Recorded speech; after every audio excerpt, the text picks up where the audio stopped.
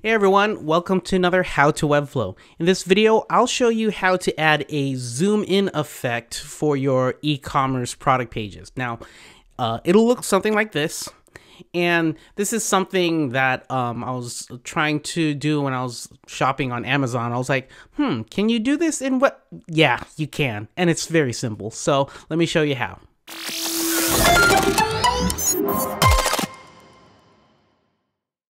All right, here we go. So I'm going to create a new project starting from a very beginning. Let me just get a free e-commerce template like this toy store. Select, just call it whatever. Create site. All right, now we're here.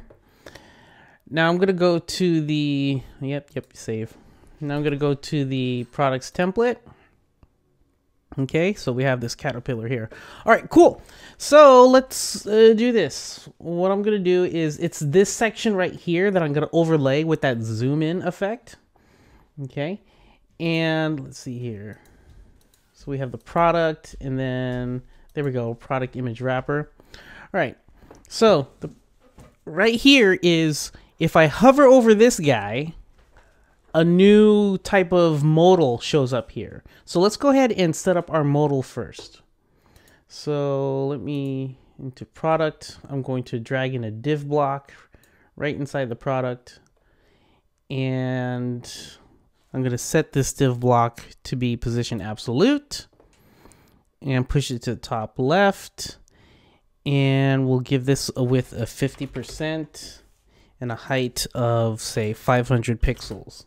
Okay, and let's go ahead and give this a border of 1 pixels with the stroke. There we go, like a light gray, and also give it a background color of white. All right, notice how when I did position absolute and I pushed it to the top left, it's relative to the body. Now again, just to explain position relative, when you hit absolute, it's looking for its parent element that has a position of relative. So right here, it's saying, hey, product, are you relative? And product says, no, I'm static. Wrapper, no, I'm static. Section, static. Page wrapper, static. So it's like, okay, body is my default one. So I'm going to go all the way here and target myself, connect myself to the body. Now, I want it to connect itself to the product, so I go to product, change the position to relative, and there we go. There we go. That's what I want.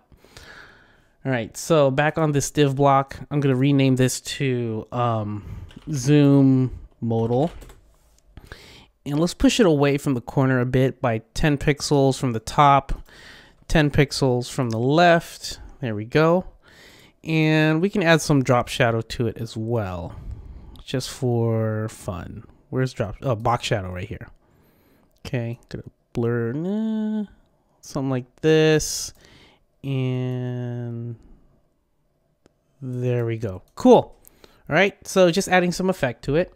All right, now inside the zoom modal, we're going to drag in an image.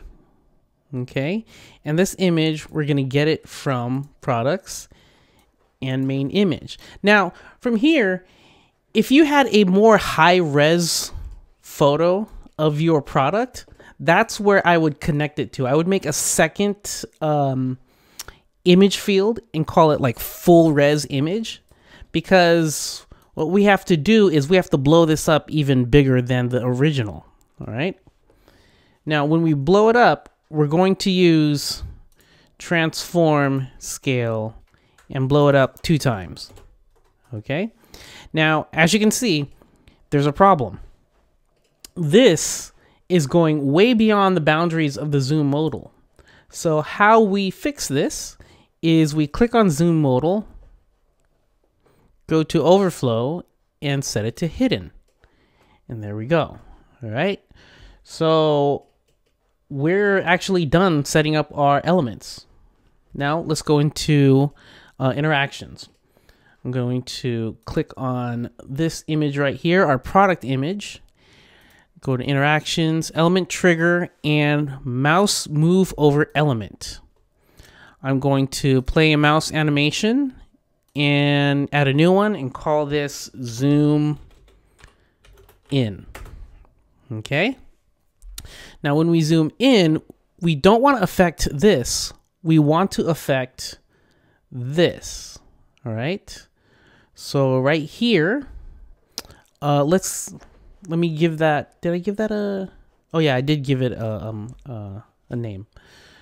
But let me just rename it real quick. Right now it's named just image. Let's just call it full size image. Okay, let me go image. Let me go back to this with the interaction.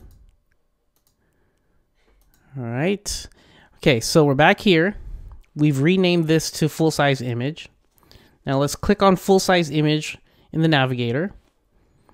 I'm going to add 0. At the 0%, I'm going to set the scale to 2. And at 100%, I'm going to set it to 2. Okay, so we have to set it inside of interactions because interactions resets all CSS transforms. Okay, so if we do a transform inside of the styles panel and we use interactions, interactions will reset it. So right here, we have to set the scale to 2.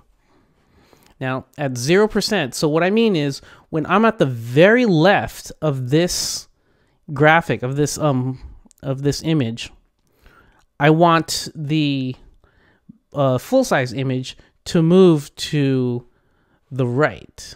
Okay, so at 0% move, and I want it to go like that. So we're going to use percentages. Let's say 100%. Okay, and then I'm going to press plus here, set the transform to move, and this one's going to go the opposite, negative 100%. Okay, and now if I preview, we're already almost there. Okay, now let's do the vertical. Press plus, move, and set this to negative 100%. And then this right here, 100% will go to positive 100%. And preview. And there we go. All right. So if I preview this, that's nice. Okay, that's cool. That's exactly what we want. However, this is covering the product information. So this means we have to add a second interaction to that same full width product image. So let's leave that mouse move over element interaction by clicking XX. And now we're going to press plus, mouse hover. So on mouse hover of this element, we're going to start an animation, press plus, and we'll call this show zoom modal.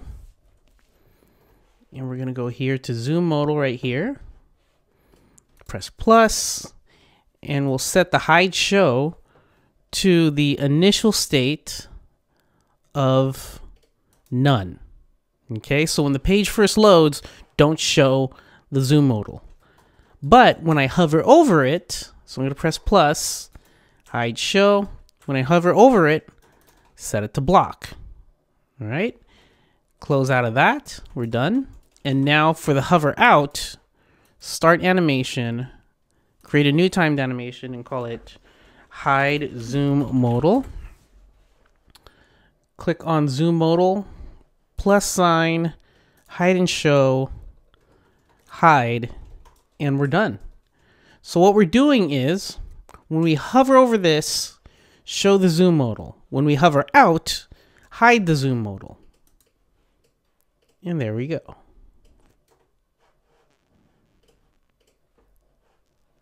Not too hard. All right, now this interaction you would only use for desktop, obviously. All right, so this won't work on mobile or tablet even because there is no hover, right? So this only works on desktop. Other than that, let me know what you think about this tutorial, or if you have a or if you have a suggestion for a future tutorial. I'd love to hear it in the comments below. If you haven't done so already, please click on the subscribe, like, and notification bell. If you want to follow me on Twitter, it's @thepixelgeek. That's it for this quick tip. Thank you so much for watching, and as always, make the web beautiful together. See ya.